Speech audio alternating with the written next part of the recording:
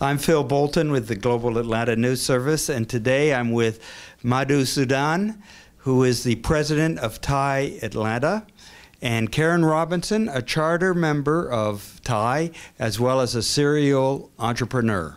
Welcome. Thanks, Phil. Thanks. Thank you, Phil. How do you think Atlanta today differs from the Atlanta that you came to know 20 years ago? I think two things. I think number one, I think there's been more sense of community over the last 15, 20 years. And I think that now, whether you're an entrepreneur or whether you're an established CEO, I think there's so many groups that are available to support you. And I think number two is that there's much greater economic opportunity than there was in the past, whether that be venture funding, whether that be loans, et cetera. TIE's always had an entrepreneurial bent, hasn't it, Madhu? Yeah. So this was a great match. This was definitely a great match. As you know, we have a group of charter members, and these charter members are basically entrepreneurs and senior professionals for whom it's time to give back. And so it's a really rich group, and last year especially we've added on very, very significantly to our pool of charter members. The Atlanta Council of Directors, what is it going to be doing, Karen? Thanks for the question. We're very excited about it. It's a TIE initiative that is exactly what Madhu is talking about. It's an opportunity for two groups of entrepreneurs. Number one is a group of corporate executives, retired entrepreneurs, folks that have been successful that want to give back. And number two, it's a group of privately held, profitable companies that are looking for some 30,000-foot help. And we're putting together in a formal process that's called the Atlanta Council of Directors. And you're going to be really addressing the need of companies that don't have boards of directors. Is that correct? Correct. I've been a serial entrepreneur for a number of companies, and as CEO I've always had either angel backing or venture backing, so I've always had a formal board.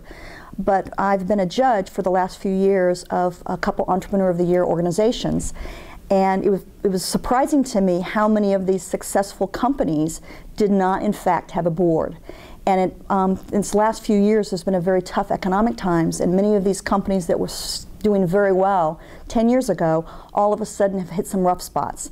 And it became clear to me that there was an opportunity to match experienced executive talent with these, again, successful companies, but clearly could use some help at, I'll call it the 30,000-foot level, to help them on strategic issues. Madhu, you've taken the local TIE chapter, the Atlanta chapter, global. You've been working with the other TIE chapters around the world. Is this a novel concept, or have you seen it before? This is pretty unique because what we have seen in the marketplace are typically for-profit initiatives where somebody brings a group of ex-CEOs together and it becomes a business in its own right. But then that's a business. And for an entrepreneur, it's a bit threatening because you're paying big numbers and then you really don't know what you're going to get out of it. So there's always that sense of distrust, sense of, am I buying a service? Am I getting good quality? There are all those questions.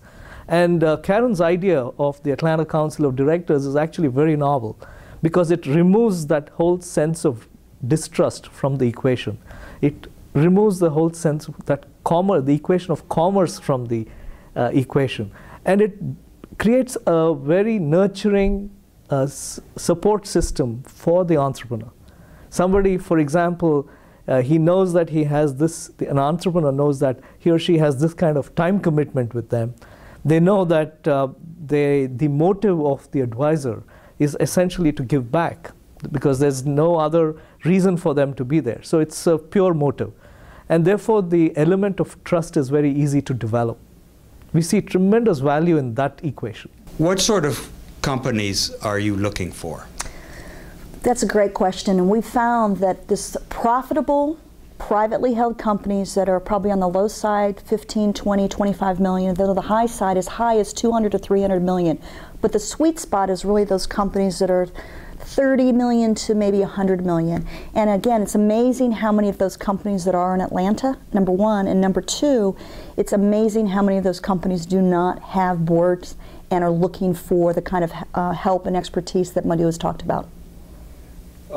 What kind of expertise will you be giving specifically? A couple things. Number one, and I think you need to look at it from a strategic perspective, things like how do I pass the company to the next generation? How do I grow the company internationally? How do I, what are some creative ways that you can get employees to be bought into, especially if you're a privately held company? Those type of questions. And again, you can buy for hire services on those, but so many of these companies, we found, these company owners, are they're so busy running their companies that they really haven't had a chance to go out and get networked in, and so they're just somewhat distrustful of paid for advice. And what we're very selective when we pick the advisors or directors for these companies. We make it clear to them, this is about giving back. This is not for your personal gain. Your entire focus is to help this company grow and be more successful. Madhu, is this going to be a local, a regional, or an international initiative?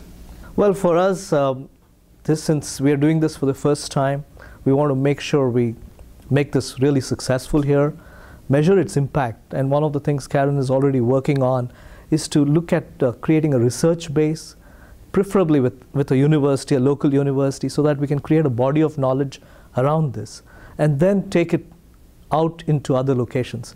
As you know, we have Thai chapters around the world, several of them.